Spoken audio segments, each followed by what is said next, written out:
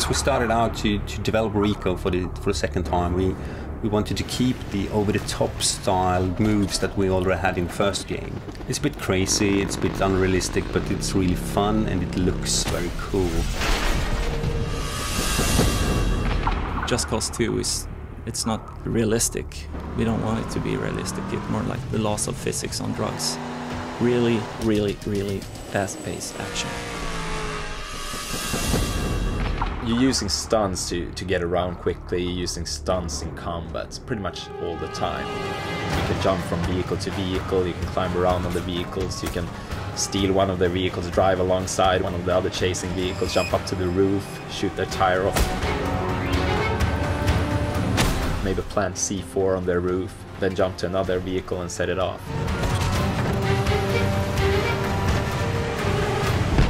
And it's integrated with the combat system, so while you're climbing around on the vehicles, you can at the same time fire your weapons at your enemies.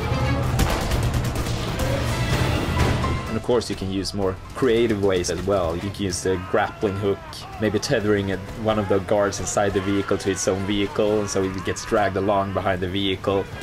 What happens if you tether the car to one of the statues that you pass along the way? I'm losing control! They've got me!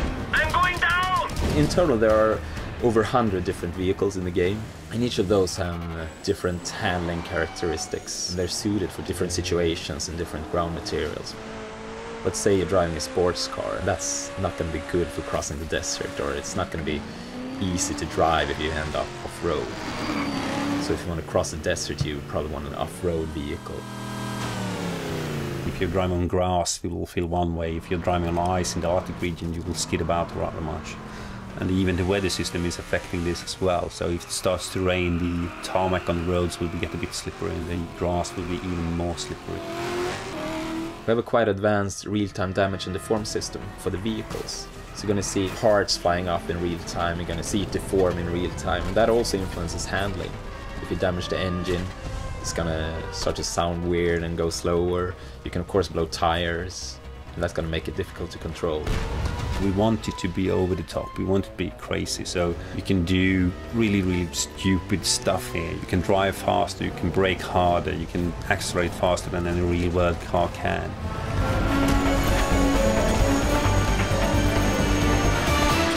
You know, Rico is a stunt junkie. That's what he does, and that's what he does best.